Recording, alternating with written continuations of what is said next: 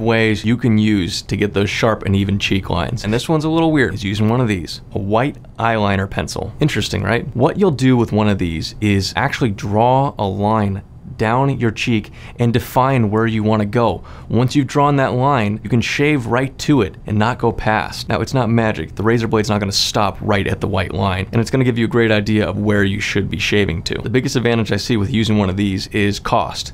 This cost me about $3. Or hey, there's a chance that your wife, girlfriend, or even your mom, or whoever else is in your house, maybe a stranger left one in there. There's a good chance that there's one of these in your house already. So if you really want to save some money, try this out. Draw yourself a little line on your cheek.